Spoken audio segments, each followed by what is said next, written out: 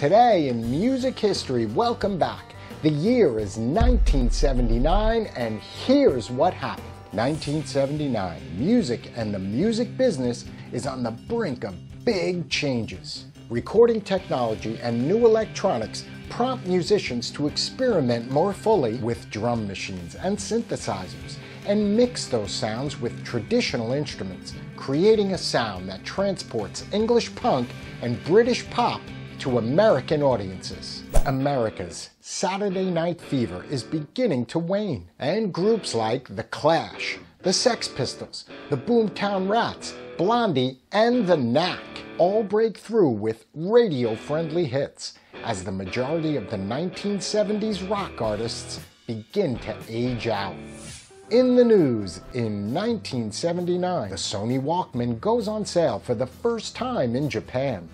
Gas lines, as they did in 1973, form at gas stations all across America as the Iranian Revolution decreases oil production in Iran and causes gas prices in America to soar. McDonald's introduces the Happy Meal. Fries?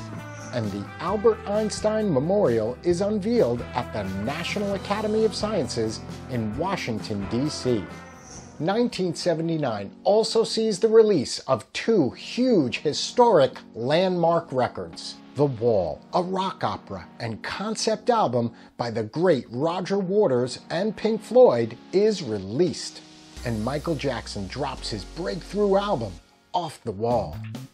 Grammy Award winners in 1979.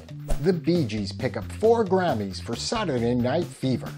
Billy Joel wins Song of the Year. Best Pop Vocal Performance goes to Barry Manilow. And Best R&B Vocal Performance goes to Donna Summer. Music on Film in 1979. Hair debuts in theaters in March. Bette Midler is The Rose. And the Ramones appear in Rock and Roll High School. Rock, rock, rock, rock, rock and roll high school. And born in 1979, pop, punk, rock, and R&B artist Pink.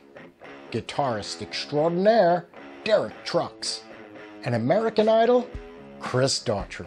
That's it for this edition of Today in Music History. Thanks again for stopping by. Please, before you go, don't forget to subscribe to this channel.